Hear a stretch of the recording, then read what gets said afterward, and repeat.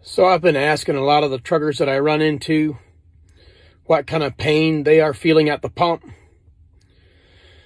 So yesterday I talked to several of them that said they put $1,000 into their semi-truck to haul that freight that America needs to put food on the table. And there's just so many truckers that said that they're about to park their rig. They can't really afford to continue to stay in business as a small business, small owner operators. So yesterday, a few of them literally kicked the pump off when it hit $1,000. They didn't want to go over. And this guy here, I talked to him, and he's, as you can see, he's got the long tank there. And I got one long tank like that, and I also got a short tank on the other side. So he also told me that he put $1,000 in that Peterbilt. I got a 2019 Peterbilt is what I'm in.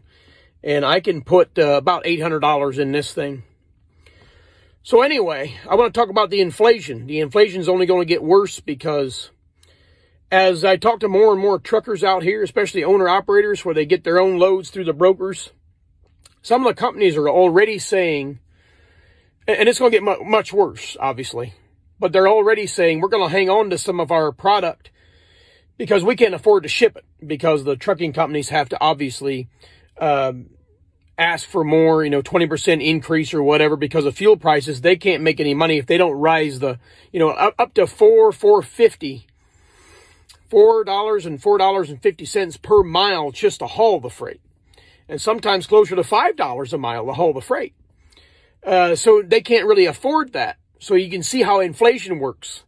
If they're not going to ship products because of the fuel prices, now all at once it's affecting many different products, food, clothing, all of these different things, we're going to start seeing a rise. That's how inflation works. The food starts going up, the clothing starts going up, all your possessions, everything starts costing more. That's how I see another recession on the rise.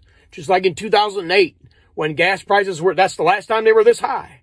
And fuel prices, diesel fuel, when it gets this high and it affects the truckers, now it's going to affect the whole nation.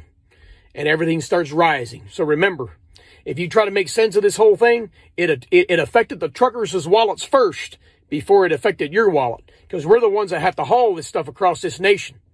And if we can't afford to haul it, that's going to cause a humongous recession. And they better get a grip on this nation. Or they're going to lose grip real quick, real fast. Y'all have a blessed day. If you're a